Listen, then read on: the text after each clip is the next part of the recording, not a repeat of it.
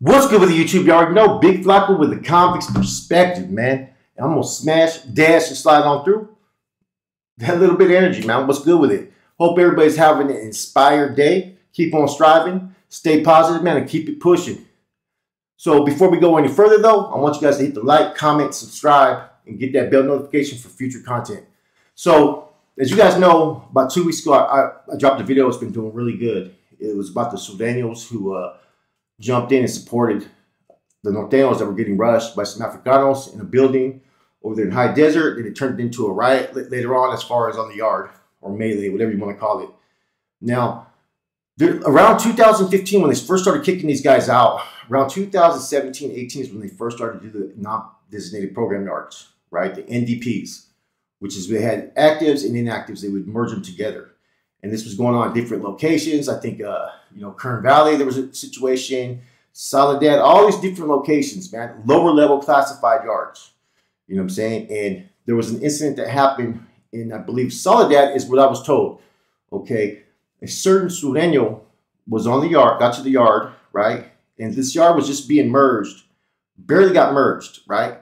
And I think on this yard, it was more of an SNY group that was out there. And allegedly, when he got to the yard, this was around 2017, 2018. He was from Orange County. Okay, when he got to the yard, he instantly got jammed up. Okay, now he got jammed up by some dudes he believed to be Southsiders, right? The thing was is that these guys weren't even Southsiders. You know what I'm saying? I don't know the exact number, but I think there was somewhere between 6 to 8 people ended up trying to rush him. Okay. At that time, when they instantly started to merge these yards at that time, there was instant chaos. A lot of people were getting off. A lot of people locked it up. Okay. As he got rushed, right? You got to remember, this is a newly non-designated program yard. This is when they've been doing this reintegration for about the last 4 to 5 years, guys. It's been going on a lot longer than you guys may know, but now it's being more emphasized. You know what I'm saying? So when he got rushed, right, at first he was overwhelmed. Of course, like you got 6 to 8 guys. And he said that the next thing you know, he's seeing that the active Nortenos that had just got to that facility as well had jumped in and supported him. You know what I'm saying? And his attitude was a little bit different because he's a traditional down south Sureno, Orange County, but he's been up in Northern California. And so even when he was up in Northern California, based upon the fact that he was kicking it with upstate Surenos while he was out there, he'd get into little conflicts here and there, little skirmishes. And he kind of said that he knew what the Nortenos were about. They were about that action. And this kind of changed his whole thinking process that, when he experienced this, these guys came to rush him. And next you know, the Nortenos fucking jumped in and got off on the 2 fighters. So this was around, I think, 2017, 2018, he said, man. And it makes sense. He said that if they wouldn't have jumped in, they would have got his ass pretty bad. He said he was already feeling overwhelmed from the gate. You know what I'm saying? And he's seen it coming. And that, this was a situation just like the thing that happened over there in High Desert, to where the Nortenos came and assisted the Surenos. And that's where I said it's like that almost at every yard. And it kind of makes sense, right? Because when I was in Corcoran Shoe, last time I was there, it was in like 2005. We had already had a policy with the Surenos and the AB and whatnot that if any of their trash were there and the doors popped open, we were going to engage. And that if our door popped open with them, we were going to stand down, they were going to stand down. Unless it was someone that we planned on fucking moving on. Like that we couldn't get. Say if someone disrespected the homeboys, we put a green light just on that individual. And we know what the consequences are going to be afterwards. After the diplomatic politics start to play. So, yeah, this made sense. And when I heard this, it was like, wow, the shit's really been going on for a minute. And they've been reintegrating people for a while. But they haven't been doing it like on the level 3s, level 4s. They started to do it on the level 3s a little bit. And what they do is they just, like I said, the correctional officer told me that the other day that they're bringing these guys to the yard and they're writing them up as mutual combats instead of melees. So say you're on a yard that's already established with SNY groups on it, right? And they're calling these yards non-designated program, which means anybody could be there. So say you bring a fucking bus of actives and there's like 2 Nortenos, 2 Surenos, they end up getting off, or some of them lock it up and stay. It's as simple as that. But if you show any sign of aggression, there's going to be those that are going to be ready to get on that helmet. You know what I'm saying? And this has been going on. This isn't the only incident, man. But I thought it was kind of interesting because, you know, when have you really heard Nortenos and Surenos defending each other in prison, man? It's going down a lot more than people realize, man. It's happening, you know. And I've had people reach out to me since the video on the Surenos back in Nortenos.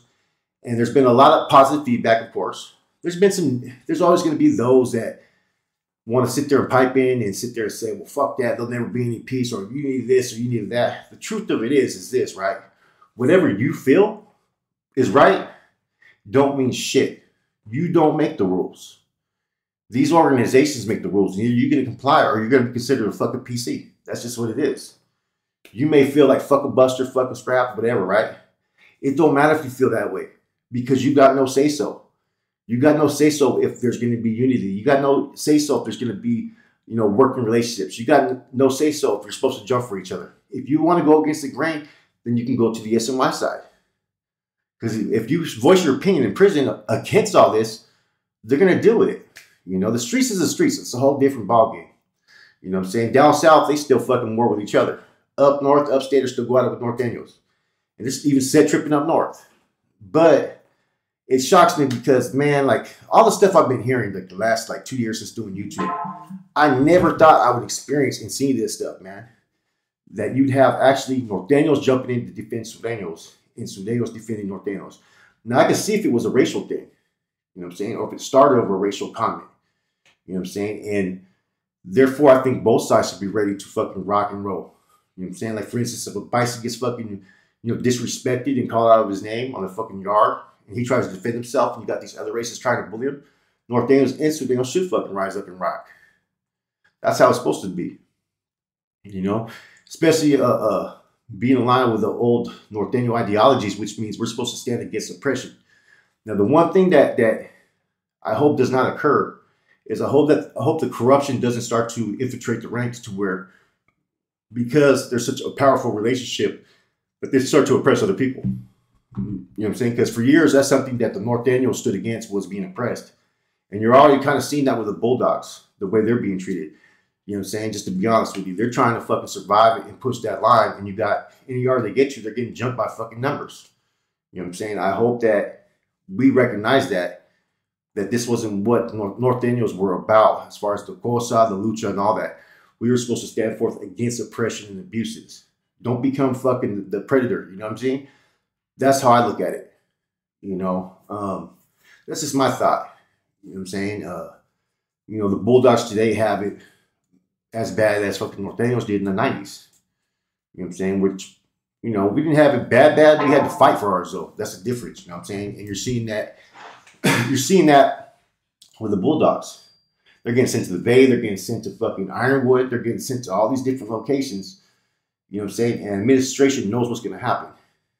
You know what I'm saying? You can't force groups to coexist. You got to have diplomacy within these groups first and foremost. You know, but yeah, it's not a bad thing, man. You know, someone put a comment when I said, you know, Skip right about what he said on the TikTok. I said he's 100% right.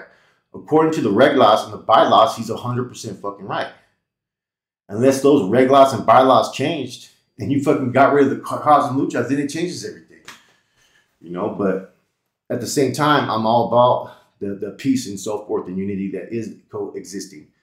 I just hope that one side isn't being the other side's more fucking errand boy is what I'm worried about. As long as there's a working relationship as far as respect and so forth, then I don't see no problem with it, man. But it is what it is. You know, there's been a lot of bloodshed. There's been a lot of killings and all kinds of stuff, man. But most of that, especially up north, wasn't with the Vatos from down south. The Vatos from down south, they kill each other. They still got to rock with each other in prison. So what's the difference here?